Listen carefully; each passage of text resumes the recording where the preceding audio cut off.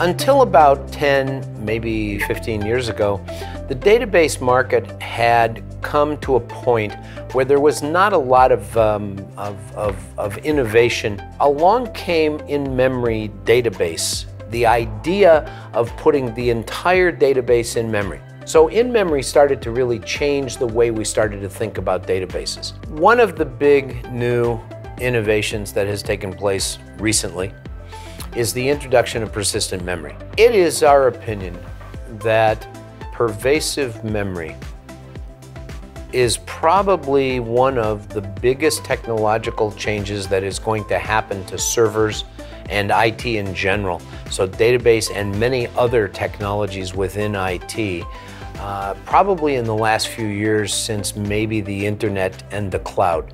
And it is definitely as big as that.